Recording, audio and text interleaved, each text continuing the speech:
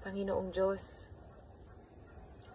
maraming salamat sa inyong paggabay sa amin nitong mga huling buwan.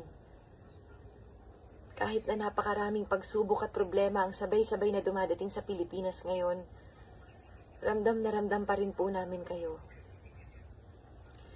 At alam namin, ako po naniniwala ako sa puso ko na kahit ano pang mangyari, hindi nyo kami pababayaan. Kaya ngayon po, ako po ay taus-pusong nananalangin na sana po ay dingginin niyo ang saloobin ng bawat Pilipino. Lalo na't magkakaroon ng final hearing ang Kongreso para sa franchise renewal ng ABS-CBN.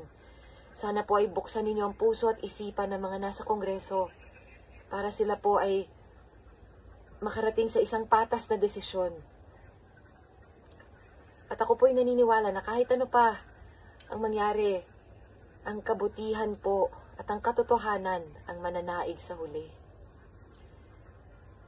Nananalangin rin po ako na sana po ay tibayan niyo pa ang loob ng mga 11,000 and plus employees ng ABS-CBN at ang kanilang mga pamilya.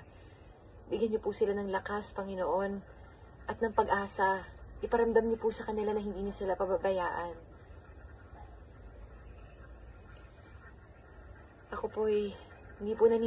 Ako po hindi nawawala ng pag-asa, kaya lagi lang po ako naniniwala sa inyo, nananampalataya, and I believe in love, and I believe that we all deserve ABS-CBN and that ABS-CBN deserves a franchise.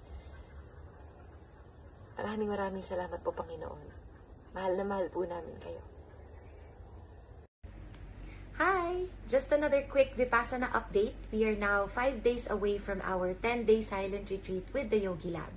And today is actually day 5 of our fruits, smoothies, and soups week, which has been our diet this whole week so that we can start to control our cravings. because one of the main things about this Vipassana meditation technique is that it can actually help you learn how to control your cravings and how not to react to them. And personally, I really need this because I noticed, especially during this pandemic, that food is really one of my biggest weaknesses and addictions, I have to admit. So moving forward, I really hope to develop a healthier relationship with the food that I eat.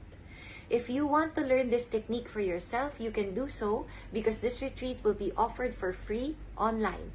And there are 3 different schedules that you can choose from which best suits your lifestyle. Just visit the link in my bio. Namaste! One of the most important lessons that my father shared with me is to treat everyone equally. One time he was giving me advice about work. Ang sabi niya sa akin, ang trabaho namin ay trabaho lamang. Sabi niya, hindi porket lumalabas kami sa TV, ay ibig sabihin mas nakaangat kami o mas nakakataas kami sa ibang tao.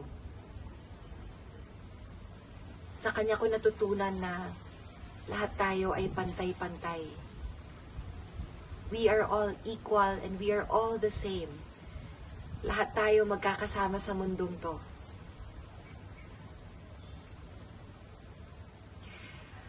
At kung paano ko lang nakita na kung paano niya tratuhin lahat ng tao sa paligid niya na pantay-pantay lang rin. Natutunan ko yun sa kanya. At hanggang ngayon, lalo na ngayon, sa nangyayari sa mundo, napaka-importante na tignan natin ang ating mga kapwa na pantay-pantay. Tignan natin sila sa mata para malaman nilang hindi sila nag-iisa dahil magkakasama tayong lahat dito sa mundong ito.